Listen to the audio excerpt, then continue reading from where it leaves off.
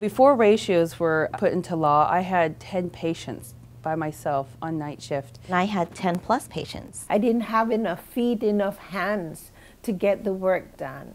The patients are calling and you just can't go to 7, 8 people at the same time.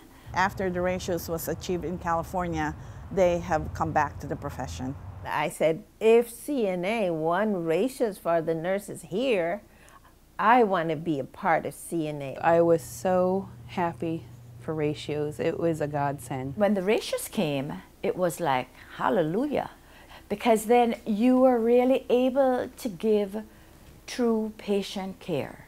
The thing that changed the most was quality of care.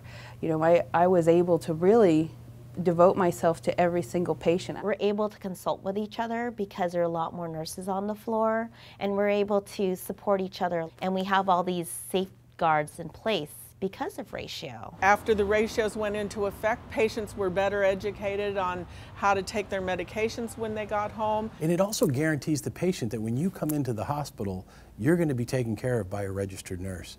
And that's a big difference. It gives me the time to look at their chart and look at the doctor's progress notes so I can see the big picture of what's going on with the patient. I went to this one floor and talked to those nurses. There was 2 nurses on a floor with over 25 to 30 patients. Patients screaming out in pain, and that's when I knew right then and there, in every state we got to have ratios. See all the great things that ratios bring to nurses and their patients.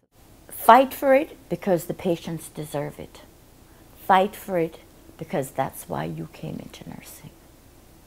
Our profession speaks for itself because we are the patient's advocate.